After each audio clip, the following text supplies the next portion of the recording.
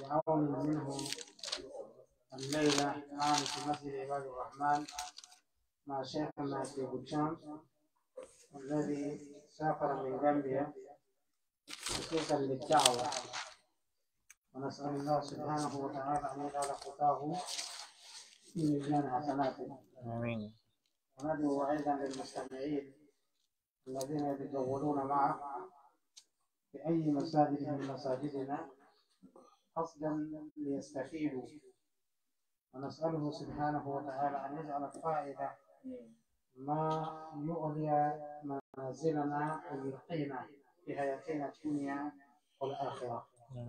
ثم نذكر لمهاجر شيبو شام وأيضا إمام المسجد نشكره، ونشكر الأمير وجميع المصلين وكل من له نصيب في تطوير هذا المكان ليوفروا لنا طاعة نبث فيه كلمة ونبث فيه علما، ونسأل الله سبحانه وتعالى أن يكتبنا من المقبولين. آمين. وجزاكم الله خيرا. إن شاء الله نحول المكبر إلى أستاذنا أبو هلال إن شاء الله يعلق على ما قلنا. إني واجب في سنواري موضوع هو محاضرين شام كبيرة في الغامبيا والسلام عليكم. ليكي من الدعوة ونواري كن كمنا وآخر القنواري كبير متواقع قنين كبيرون تيجاي لانكو بنتا بكنا لغا بسيط سلوم سلوم سوما لن يكفي كتير نتواقع كذا وأنا جاكنا كم توقعنا يونا ورودي أنا ورجع أونا سامس ومثل كي إمام نواري أمير بيكا يري أمور بيكا يري وسلم بيكا يري لم يكن كنا أروى سنواري terus kita kan dengan sendiri nanti dengar kita dan menolak tahunan nah Allah kan lempo mungkin khair koreng berwamai tinggi orang Abu Bilal jazakumullah khairan wa akramakum. Assalamualaikum warahmatullahi wabarakatuh. Waalaikumsalam warahmatullahi wabarakatuh. Insyaallah kalau muhadir kita ini kita dengan Syekh Chebo wa كلمة بين كلورنا اسم الشركة وارنكو ملك حنيني آخر مهيري و إسالة لما أجلدي سروس رجالة أو ملك حنينكو أنا مع دوسولا آخر إن شاء الله يترجم إلينا كلنا يقوله الأستاذ والشيخ شيبو جام حفظه الله تعالى ورعاه. إن شاء الله ربنا نستمع إلى الشيخ بحضور ونستمع بقلوبنا لا بآذاننا. إن شاء الله الترنجتي وصلنا لنا يا الله نترمى إلى الترنجة إذا كلمة يكونوا قرانا كني وصلنا لنا ونكتنا كل ذلك. السلام عليكم ورحمة الله وبركاته.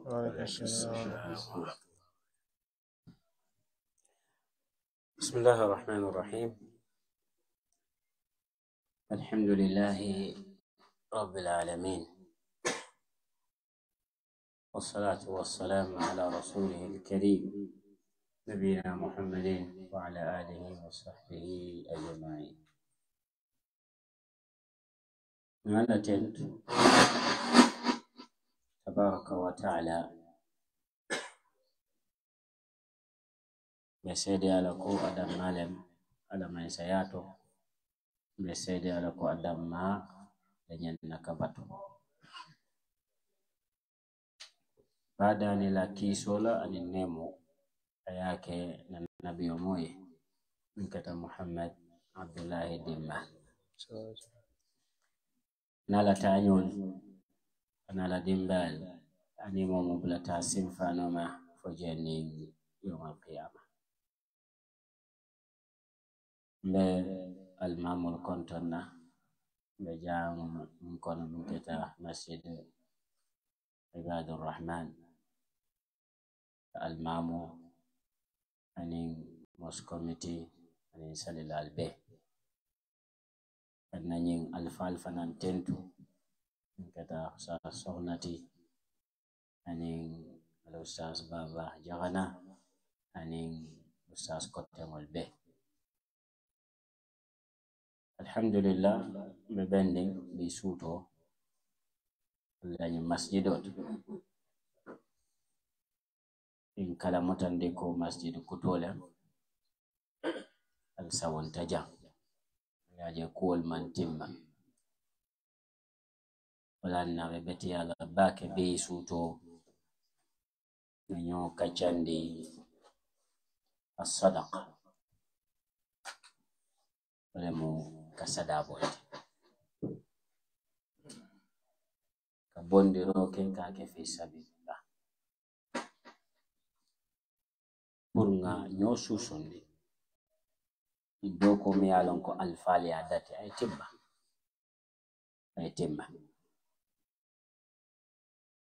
ay janimbe dunna kacha kono ngal be konton assalamu alaikum wa rahmatullahi wa barakatuh be ala danila asem mantabe nani sidulat asem na junubol kafar asem na hajul jara asem na kurantol kende yande na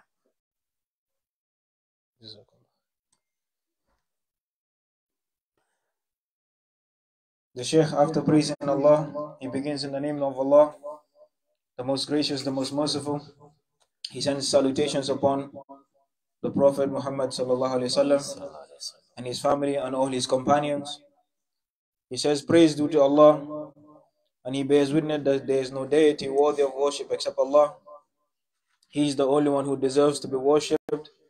He asks Allah to send his salat and salam upon the Prophet Muhammad sallallahu alaihi wasallam. He would like to greet the Imam of the Masjid, the elders of the Masjid, and all the people present in this beautiful place, the Masjid called Ibadur Rahman. He greets Ustaz Baba, he greets Ustaz Sokhna, and all the other Ustazes sitting here today. And he say it pleases him that we gather in this place. He is informed that it is a new Masjid. This is why things are still not completely ready yet, and so it is even more important that he speaks of what he wants to speak about today, which is charity, giving sadaqah, to encourage us all to complete this place and to increase in giving in the way of Allah. He says, but before he begins, he would like to greet you all with the greeting of Islam and says to you, Assalamu alaikum wa rahmatullahi wa barakatuh. He asks Allah to forgive all of our sins and to take care of all of our affairs and to heal all of our sick people. Barakallah. Allah tabaraka wa ta'ala ako man dhal ladhi yuqridu Allah qardan hasana. Jumala be ala dontor nyimmala. Subhanallah. Jumale parata ka ala donto. Ala ko nabe jola aba dabulan. Al menga pare pour ka ala donto. Ibe dunia dawoda pare ka ala donto. Alam yalon ko abukala lahi do fe. Tabere nyin ayo jita yahudol. Eko he Muhammad Sallallahu alaihi wasallam. ala kamimbatu afuariata fine akadontoro le kese nyenda ko ala afuariata wala tinaka dontoro bari sai alanga ala la dontoro jibe akatamin to fontol kanan ko ale ko e bulo laba afele wallan kamane botole sanga samba ale dontoro mumenti wala mo ngake nyoy nganyo nafa nganyo dema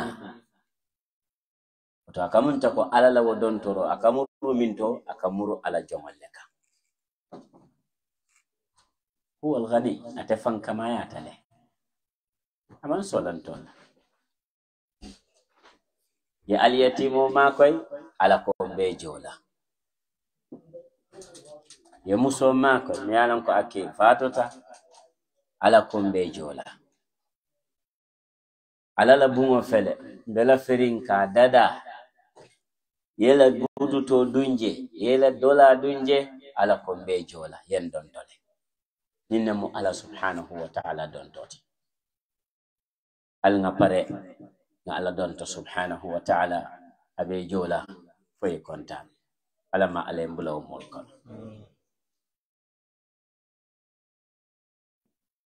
The Sheikh, he continues, he says, Allah mentions in the ayah, the meaning of which in English, Allah says, who will give a goodly loan to Allah so that Allah may repay them. He says, Subhanallah, Allah is saying, who will give a loan to Allah, a good loan, so that Allah will pay them back, and when Allah is paying them back, He will double their pay. He says, Subhanallah, this is great. We should all be ready to give a loan to Allah, the one who never fails His promise.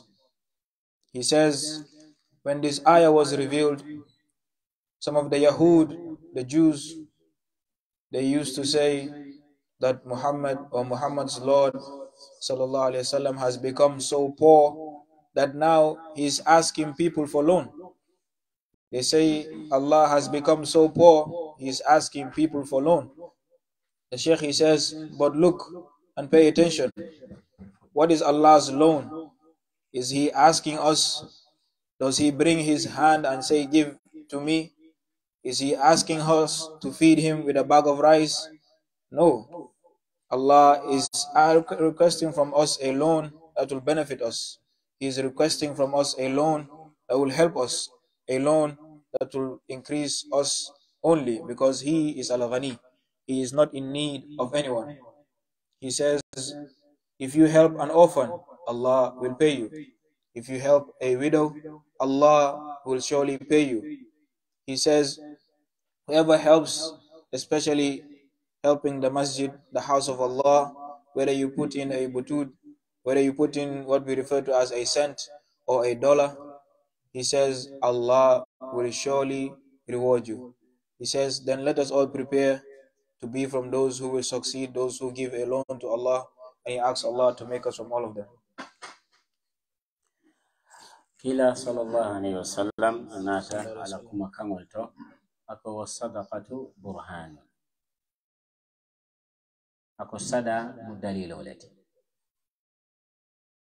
tonna li afasar iko koto mumunati wale mu dalilo lem min ka tandiko amari adankene yata min ka sada bondi akadi dalilo lem ka tandiko nyin limaniya basi sokon muna tenna iko skodo diya tale diya batale ita bonni la yadun luto fo yewo kanu katambi wo kodola latinna mumunya na katala ya limaniya ya dankeniya ala ko wa anfiqu mimma ama fa kullu ako mimma min ba'd bondiro kabo ala yal harje min ama fa be bonni hani kabo ibe fenne bondela ala subhanahu wa ta'ala ay min dira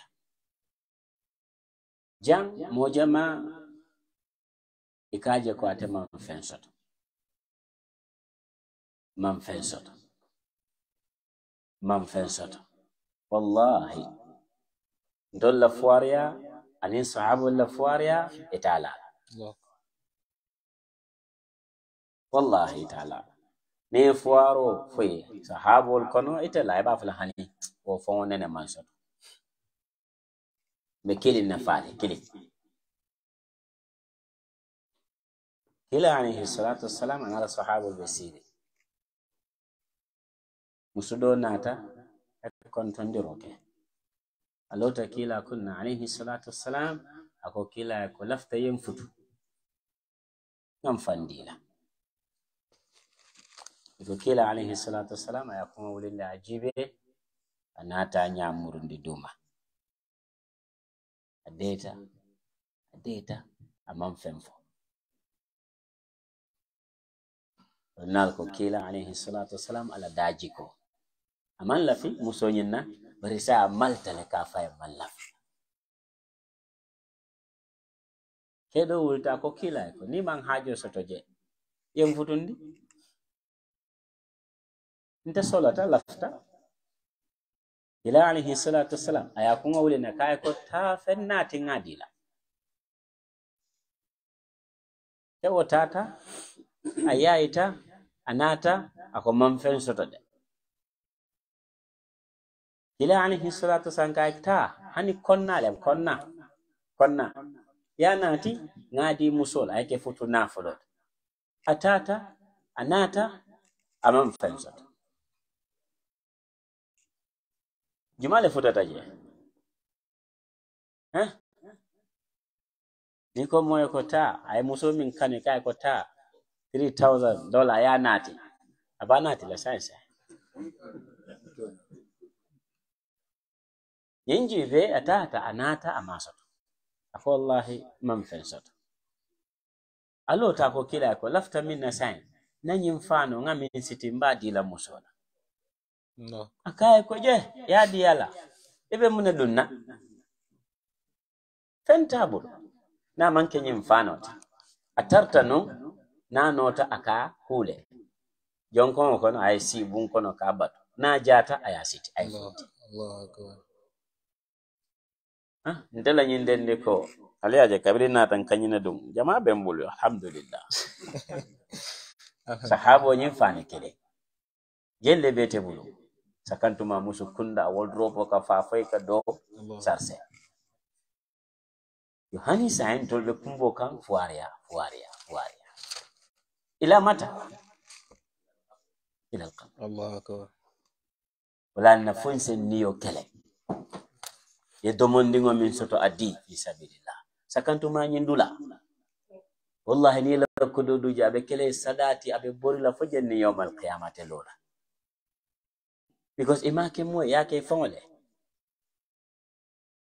njame ngoto stop la inshallah fajanni yawmal qiyam yela dola kilin dundije aketa dola fula daga aketa sadaqatun jariyah sadamu yana kakatu borila doro alama alayna subhanahu.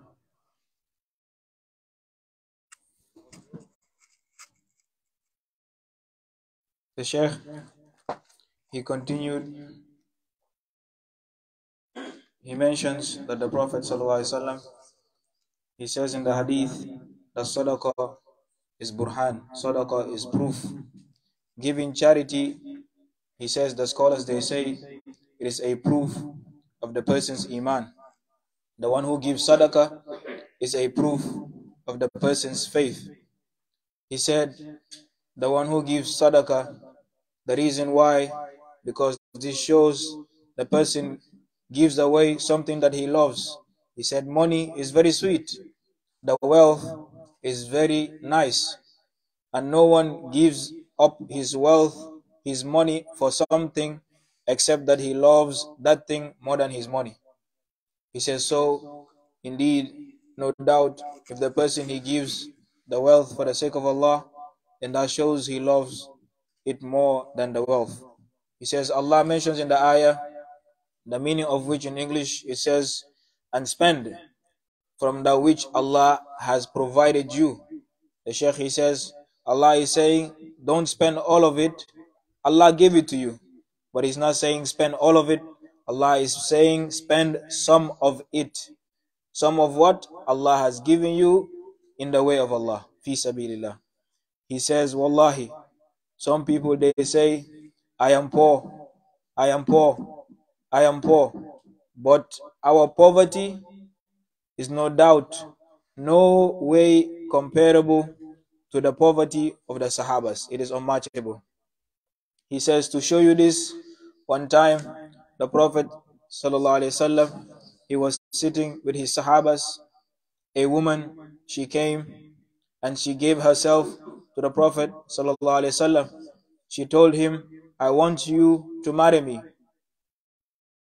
And the Prophet ﷺ, he looked at the lady and then he bowed his head. After bowing his head, it took some while. The scholars, they say, look at the manner of the Prophet ﷺ. How beautiful his manner is. He did not want the lady, but because of where they were sitting, he felt shy to say no to her. So when he kept quiet, one of the Sahabas, he got up. He said to the Prophet, if you have no need of her, then give her to me. Let me marry her. So the Prophet ﷺ, he said, no problem. Then go and find something that you will bring to pay to her. Then we will marry you to her. So the man, he went, he came back. He said to the Prophet ﷺ, I found nothing. The Prophet ﷺ, he told him,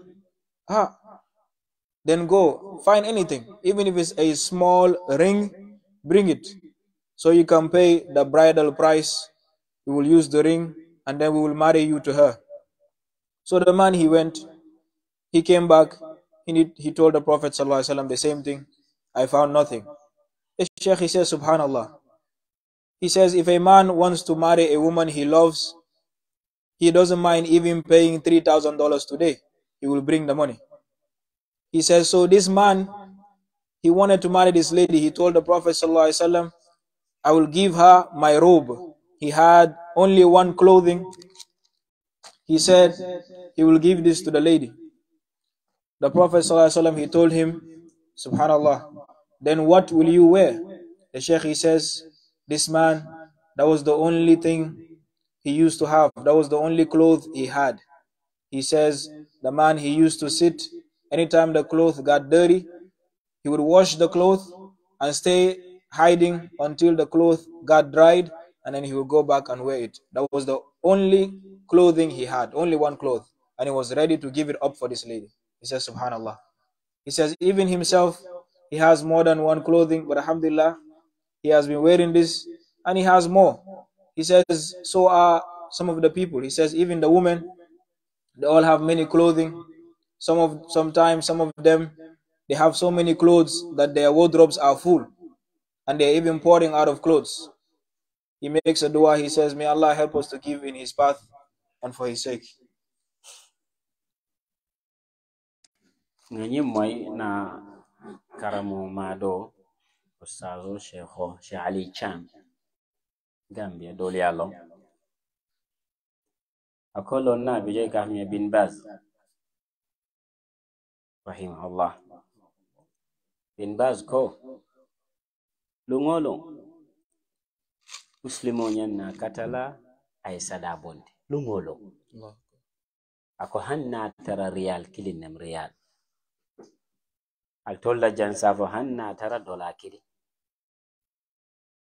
dola Gambia hanna tara lungolo dala sikili abondi ikay munem ako kila ko sallallahu alaihi wasallam ma min yawmin yusbihu al-ibadu fihi illa wa malakani yanzilani luntije jongol fan keta lungo men fo malaika fulaye ji kabo samo sant nyimbe duwala nyimbe dankarola mumbe duwala kamune fo Allahumma a'ti munfiqan khalafa mari bedani la minka di ajose yae sai minka dankaroke agafa Allahumma a'ti mumsikan talafa alam bedani la minka buloja abuka sonka di ya kasaro kai. Allahu akbar. Wala tana Sheikh rahimahullah ako lungolung inyan na sada bondi la hanna tara dola kilinem hanna tala real kilinem danko isenyi malaiko la duwa soto ye tanka nyindo la dankarola muslimol ine mukila alayhi salatu wassalam na banketi ndolbe ningalon ko nyimumo kendolet ika fa duwanye malaiko la duwa fele ate boyla nintolbe ngamolo ko woliyolem ntolla jamman jana lon bari jana aka paso jo eta fo kasa mas duwanyinola dole ta fo mali kata duwanyinola malaiko la duwa fele allahumma a'ti munfiqan khalafa mari minka bondi kadi a jose wala tinna garanti la nyinti 100% garanti sada abuka nafulo tala abuka nafulo tala abadan yemin bondi yadum fi sabilillah wallahi aman nafulo tala baraka muneke akayirwan ala yamunefu akwa ma anfaqtum min shay'in fa huwa yukhlifuhu ali fengo fembondi ala le ka jose hadithu nadako ma naqasat sadaqatun mala ako sada anene man nafulo tala walatin kana pisal abondi nakaramo ma Sheikh Jibril namir aliyalom Jibril Kujab rahimahullah akulun dabe sirin fentabul 500 killing wale babu modon nada ka Sheikh o fente suwo kono atafana aje ko depaso be je din musolbe tabirola batonga nyindo wadi aj wondi aya diala akwata da manjam fo donata 1005 ay wala diala ka Sheikh duwa Allah akbar wama anfaqtum min shay'in fa huwa yukhlifu aldir munul kadiro ka ali nyininka wol buka strande ma fo ikake millionaire ti hanide barata fanam buka fode munatinna aka bondile al nga bondi nga dundi jam ni ya bondi ya dunjam wallahi yake alay subhanahu wa ta'ala abe jolal ala allah do buka baya. The Sheikh, he continues to say that we have heard from our Sheikh Ali Cham. He says that he mentioned that the great scholar bin Baz, rahimahullah, he mentioned a statement that every single day a Muslim, he must give sadaqah. Every single day he must give charity, even if it's 1 riyal, even if it is $1, as we know it here, or in Gambia, even if it's $1. He says why? The Sheikh, he says, because of the hadith of the Prophet ﷺ, he says there is no day that the people they wake up except there are 2 angels who descend. One, he makes a prayer for the people, and one, he makes a curse upon the people. And the one who makes a prayer for the people, he says to Allah, "O Allah, give to the one who spends." And the one who makes a curse, he says, "O Allah, withhold and destroy from the one who refuses to spend." He says, so the Sheikh, he says, for this reason, Sheikh bin Baz, he said, so every single day, the son of Adam, he should give sadaqah so that he will be saved. How? By getting the first angel's dua, and secondly, by being free from the curse of the second one. Because as we know, he says, the dua of the angels are surely accepted. He said, we find people who go around today. They will travel distances to ask people for dua. You will find them when they say, oh, so and so is a person of Allah. They will go to him and say to him, please make dua for me. They will go to so and so Sheikh, please make dua for me. So and so Imam, please make dua for me. Some people will travel so far, they will go to places in Gambia or in our country, Casamas, and some will go to Mali, only to ask people to pray for them because they believe the prayers of those people will be accepted. He says here you have two angels whose prayers no doubt will be accepted because the prayers of the angels are accepted. Allah has given you the angel who make the prayer that Allah to spend and give the one who spends and to withhold from the one who withholds. He says, so this is 100% guarantee that the one who spends in the path of Allah, he will get. And the one who refuses, then he will not. He says, Allah mentions in the ayah, the meaning of which in English, he says, whatever you spend in the path of Allah, Allah will surely return it. He says this is a guarantee that the one who spends in the path of Allah, he will get.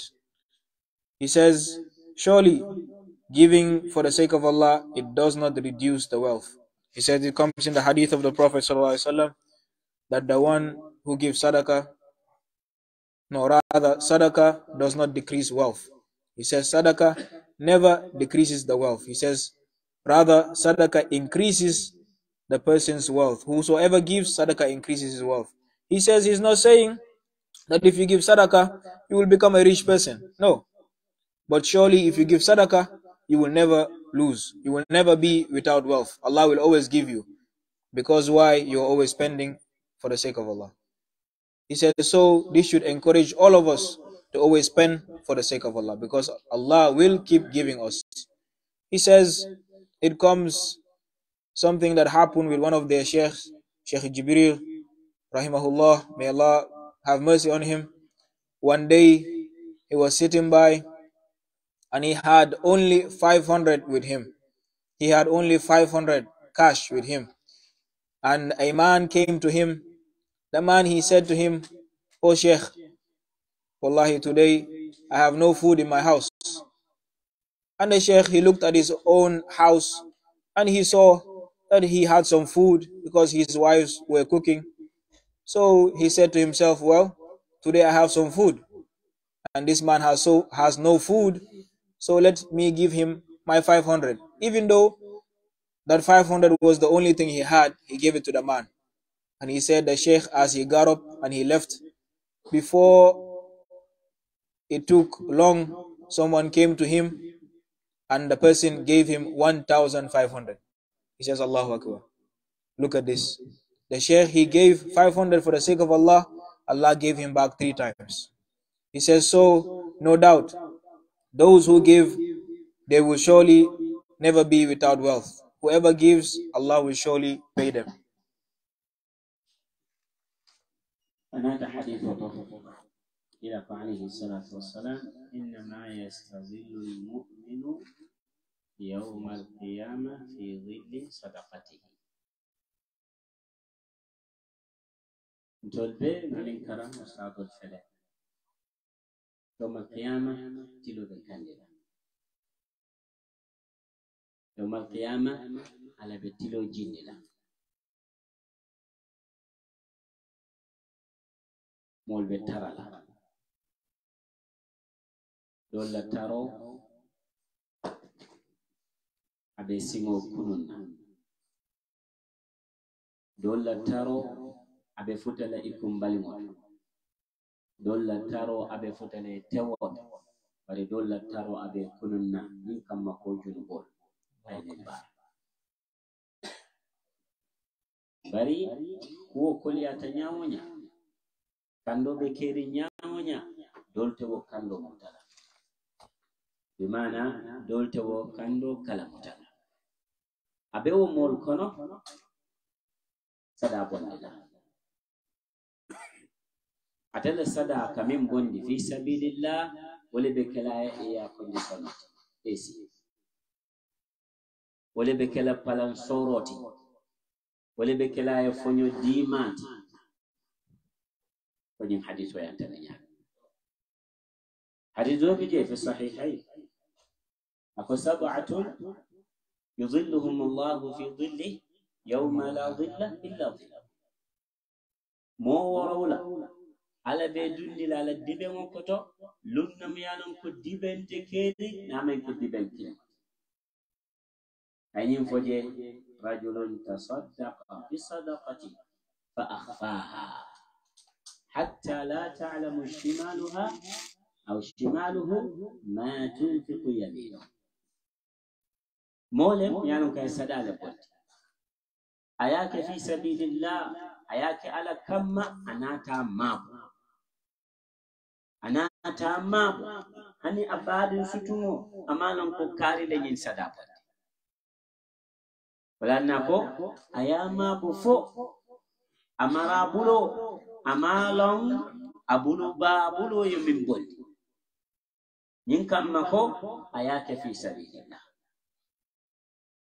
wato in solata minna hadith fulu anin hadith fulan jango ya rafan sada bondilal ibe molle kono miyalon ko alkiyama lungo ala kando ita kalamata alnga bondiroke isaje sinin saman se fo bi mazo alnga diroke sinin sama alkiyama lungo la kando ntolta kalamata wala na ala ko man dal ladhi yuqridu Allah qardan hasana jumale be ala don tol nyimala abe jwala yawm alqiyama alama alayhim bulo wallahi mbadingol be lafiri nombulo faynyo isaji nyinjame na etimma kayra ko nyinjame ke muslimul taati ko jenni yawm alqiyama ni domondi mondi kare domondi bondi abitala bi idnillahi tabaraka wa taala andu mote kumbola walillahi alhamd wala na jamaa anin kafo nyonta ise kuke miyanan ko sembole ka wulindi bari mo kilintije mumbe kumbola wala onka sa akuliyat mota kalam alama alayna din. So the Sheikh, he says what he mentions about giving charity. He mentions the hadith of the Prophet sallallahu alaihi wasallam. He says, the Prophet sallallahu alaihi wasallam, he said, indeed, there will be some Muslims who will come on the day of judgment. What they used to give of charity, this is what will save them on the day of judgment.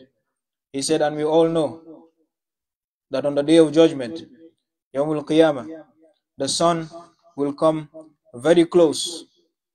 He says, we all know that that day it will be extremely hot. He says, we all know that people will be sweating so badly that some people, they will be sweating all the way to their ankle. He says, some people will be sweating all the way to their knee. Some people will be sweating all the way to their waistline.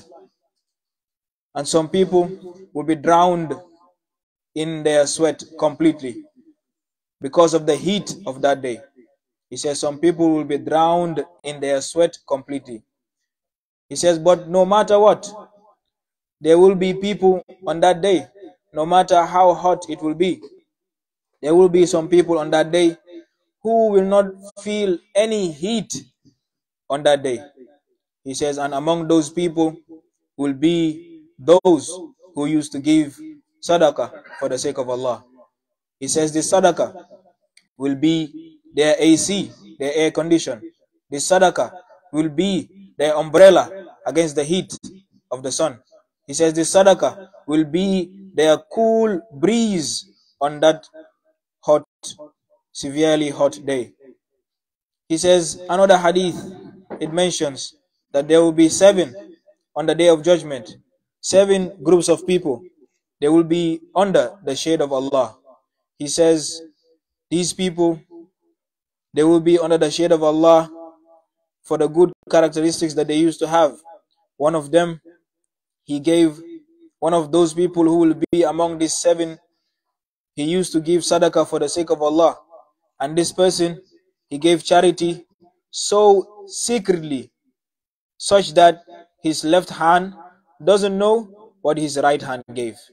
He said, this man, this woman, this person, he gave sadaqah so secretly, such that his close relative does not know what he gave out of charity. He says, by the close relative, you will see. This is why the left hand, which is close to the right hand, does not know what the right hand gave, because of how secretly this person, he gave the sadaqah. He says, Subhanallah. Look how the charity saved these people. He says the point he wants to get from this is that let us give sadaqah for the sake of Allah. He says, let us give sadaqah because tomorrow, the one who gives sadaqah, he will be saved. He says, because tomorrow, the one who gives sadaqah, there will be no heat for that person. He says, whoever gives for the sake of Allah, that person, Allah promises He will surely return it to them. He says, so we should all give, even if it's a little bit, so that we will maintain the masajid that we have. He says, so that this masjid that we have, it will be here until the day of judgment. He says, because if we all give a little, it will not be heavy on anyone, such that someone will come and say, oh, it was too heavy on me, I gave too much. He says, no. If we all give a little bit, then it will be easy for everyone, and this will help us to succeed. He makes dua, he says, may Allah help us. Nakata ning alaye business o. Ajan repeat nakata ning alaka business o. Inene teboy. Ning alaka tijara business. Boyo tiji ganye doro. Yomondi mo mumbe buru ning ala business. عثمان بن عفان رضي الله عنه جمانو سوتوتا كونكو سوتوتا جاكيت مسلمو دي باتاري مدينة كل دي باتاري عثمان بن عفان بيزنس لالي بيزنسمان نيونكو من كبه سبا ولا من سياتا وطا وبيت تاكنو كمار سنجي سوناتي Umar sani sobe mu domoro abari la nyon komon nati ibe la bundata la korda bundata business lal yaron ko wolle mu business lal balti e borita itata Uthman no munatinna itata ko Umar sani so san atabulu sain ka sain kawa business lal ka Kenya ni toli asa yena ye price o chicken idun ta Usman kan ka ko nate noma ko al bismillah ka lafta ila ni marsan di so be janni ba kilin wafila ya wafil tol dirham kilin me ganyande la je dirham fula akoy danga moje mi fedina mi warta woti de ñoo jibe okay ça un problème tije dirham killing be ganyande la dirham nan akoy hani atol man pare sandiro danga moje ay fendina mi warta woti ika Usman problem tije sai dirham killing be ganyande la dirham lulula apa no ntaman sama moy fendina mi warta woti ika Usman hani ntol le business lal tija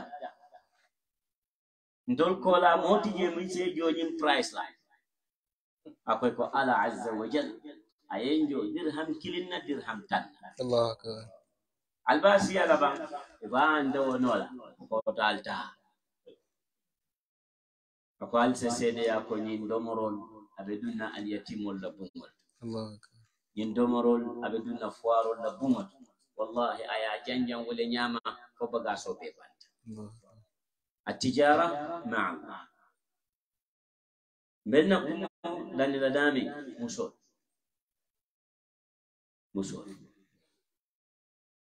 مسول سلام با الى عليه الصلاه والسلام يفوت بوك اي كول كچن اتاما تولى نياما فافوتا مسول musol be koma afuta tema bilal badal ako ya ma'shara an-nisa tasaddaqna altul musol al sada bondi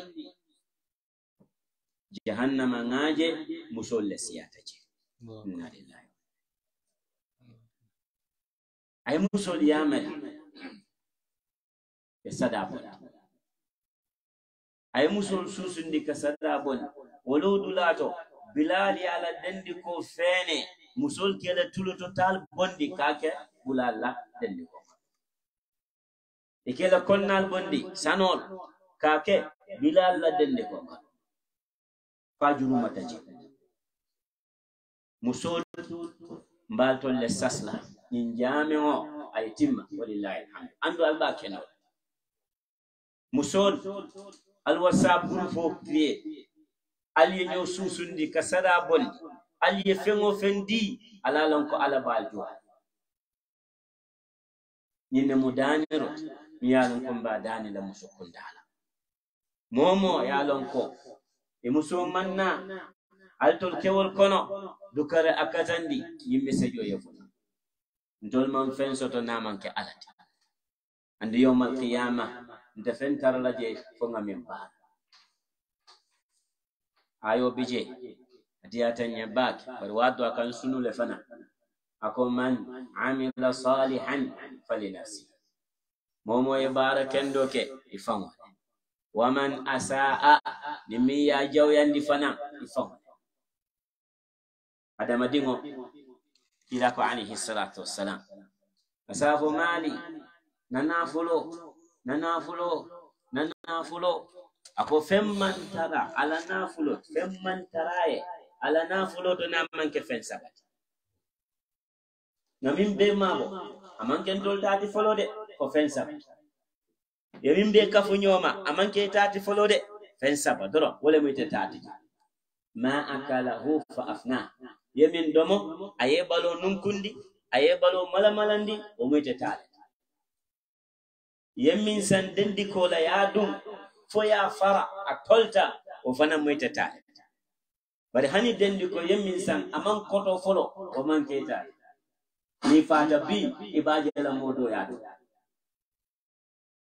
sabanjango wole mu yemin tambindi yadi alala fi sabilillah ibe o taralla kabroto ibe o taralla yo ala fonye na man keni sabota mune mi tatije tantije muna namba maba muna tinante ala dontol muna tinante la kera sanna muna tinante fi sabilillah kala iba maba lo doron e jumaleje afata yani kodo bale e jumaleje afada yana la moto samba nyola atakere to ala domo halalan tayyiban ila dimbal domo halalan tayyiban bari anfiq fi sabilillah diroke ya ala donto subhana e saje yela bunjamolo alama alayna de yo sadol bijam bawo sada bondo dem ko nyosu sundi e to finance microphone ta nganyo susundi nganyo hanin al infaq fi sabilillah abe mu kayrole alama alayna so kayra amin jazakallah.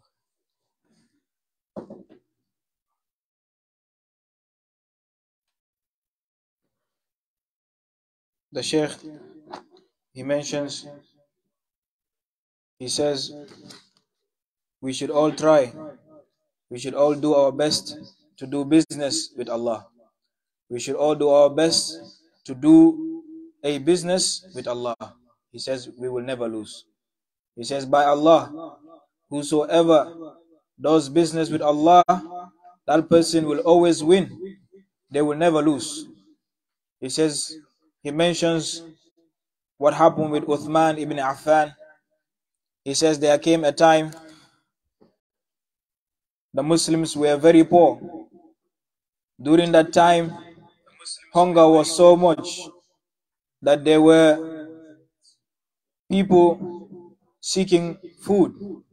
He said Uthman ibn Affan had 300 camels that went and came with goods. And everything that we came with was food. Everything that they came with was all food. when all those 300 camels, they came and they sat in front of the house of Uthman ibn Affan, the big businessmen, they rushed to him.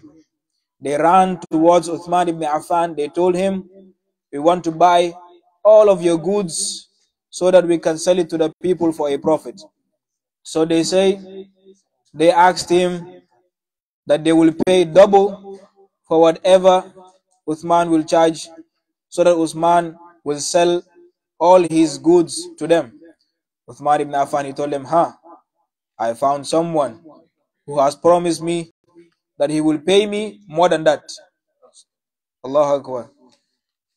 So the businessmen, they said to him, okay, then we will pay you 4 times whatever your price is.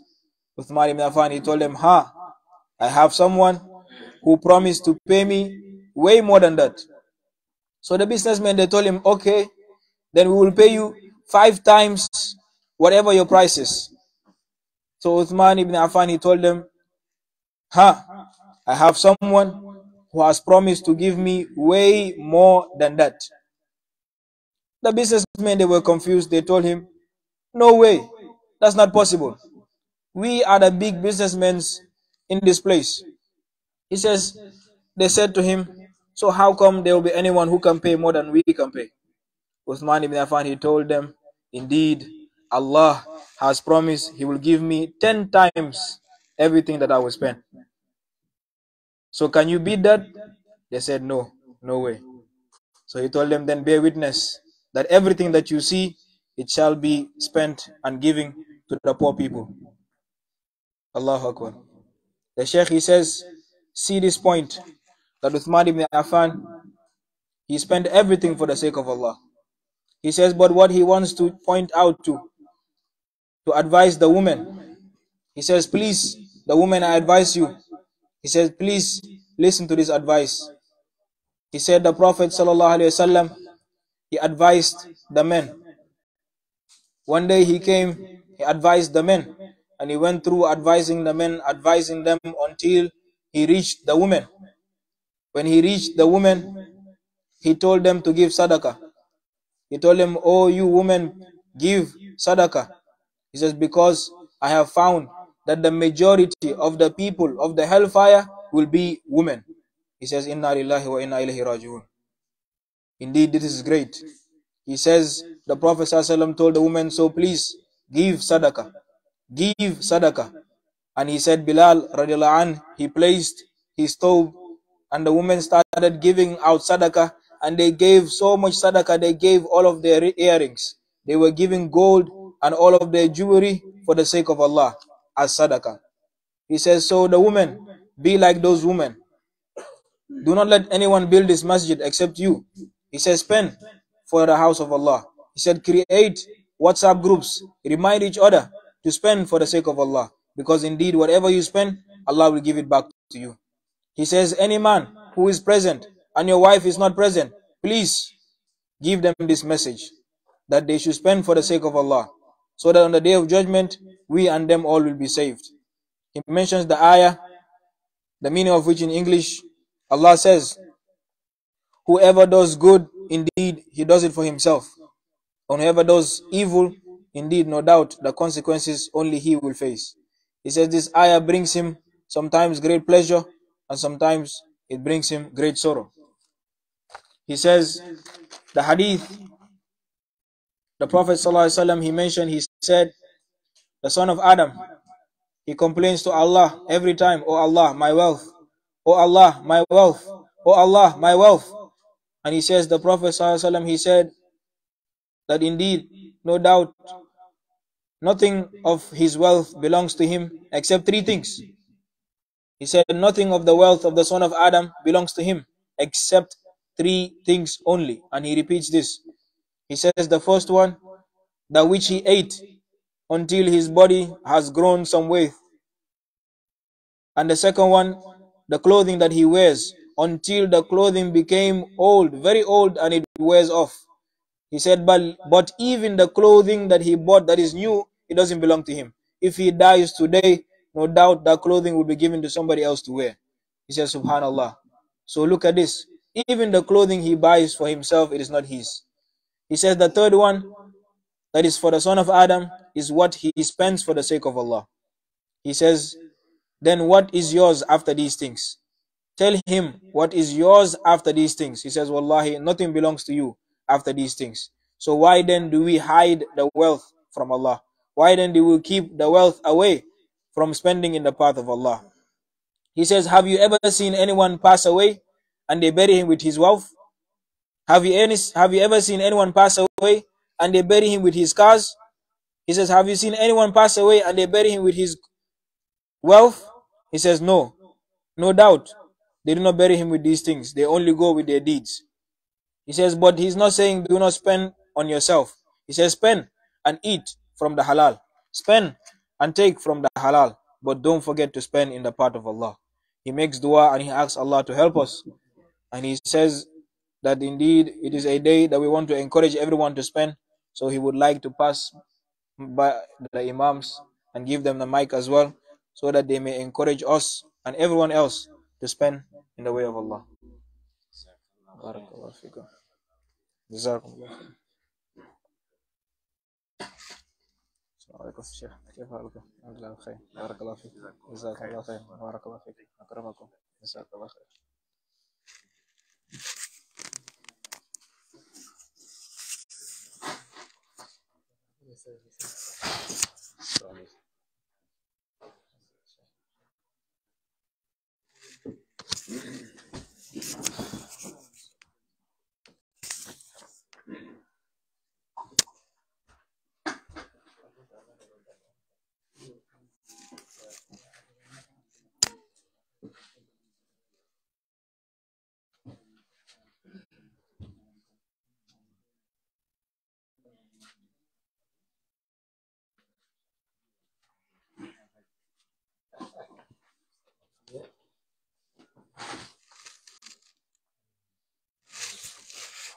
بسم الله الرحمن الرحيم. الحمد لله رب العالمين، وصلى الله وسلم على نبينا محمد وآله وصحبه أجمعين. ما بعد، مرمو والتي كان سبحانه نماما وسيرنا نتيبة هونتن وتمو أربتي كان الله محمد صلى الله عليه وآله وسلم. Allah komenyani akhay farenyani Allah rasugando naka nanya khay fare kati oya nimsuwa sandana aru kongondana nimsuwa say nga sero sere dati wala ni tabunga serebe gatongon ni Allah di farenga na wararu faren batte sallallahu alaihi wa alihi wasallam jelli Allah gano kamkum gongonden nga sero sere dati krama tabunga serebe gamatongon ni Allah di farenga Amar Farim Bakri sallallahu alaihi wa alihi wasallam yalli Allah jalo kisum janda ngi halle ona jaman chusus nawari sorberu gatte kebira kamma na o kharam gon nawari agada budigan kallam mun tobe koni o dangan diga mu benu diga do baga diga mu benu ga wase baraka koni khanne kebedi jaman cembe nga xanne ke moko illandi aga yille xanne ke bedi jaman cembe nga am aga rakede ko daga ni siresu wanna tene tono be ga kempodi iga manya kana ke ya di maganya hallage bari hada mare me hontano igan kelli katti aya amberanta funno gondi nanti Kenya agam pasanda hoyi kebe gando Allah tintoni kenta ada mare membre no gondi hoho ga kona anda ngani nanti kasa Kenya awa hosronan kempontano nga agam pasangon ta kebe kenga arjanna nyana data idan kebe kenga commenting tondini Allah afdalu min kulli shay ما يقربك إلى الله هو غانتي توني الله أم بسندا هو سوى هو غانيانا السبب يا لدخولك الجنة نلولي الجنة أم بسندا هو سوى كندي oga da ketare benya community dan tanto no gondi oga da digamu belu mu oga di kenka ina mani kamma nanti tonde Allah nallondi aljanna kendi manin to gandangani golle anyengi hada mare men ka biro bire digamenga kebe kamma kundo ayga ni honya kebe kan tintoni Allah honya kebe gallondi aljanna anna tunanti kenga konni biro bire antaronga mukku o tanawano nga kenga mundana antaronte magambu kenga ni shaytan يعني الله قال سبحانه وتعالى شيطان يامر للثمانية الفقر فقراء كيف فقراء نكم كيف يجمع غنا كويان ننتي هيكرا كيف كان ننتي كيف غندي أوان تنتمي الله كيف غندي أوان لوني الجنة أنا بغندي سبحانه أتوقع ما